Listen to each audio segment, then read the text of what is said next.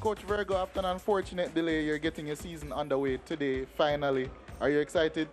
Yeah, man, we're very excited about today's game, you know. We have been waiting from last week. Unfortunately, it wasn't last week, so it's today. And onto the team now, Molynes really steadied the ship after head coach Jermaine Thomas came in. A lot of promising results. Now you're onto this season. Are you expecting that trajectory to continue going up? Yeah, I mean, it has to continue now because, you know, Coach Jeremy and I have been doing a lot of work over the preseason, and this is what it comes down to the opening game. We have to just go out there and do what we have to do.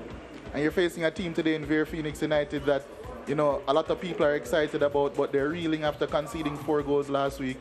Do you see any weakness in them that you'd like to exploit? Well, I mean, we don't watch the result that happened last week, you know. We have our game plan, and we have to come out here and execute on that game plan, and that will give us what we are looking for. And there are a lot of changes in the Molynes team, moving parts, transfers in, transfers out. Are we expecting any of those players to make an impact today? Well, today's game will show, so you will see the newcomers what they have to offer,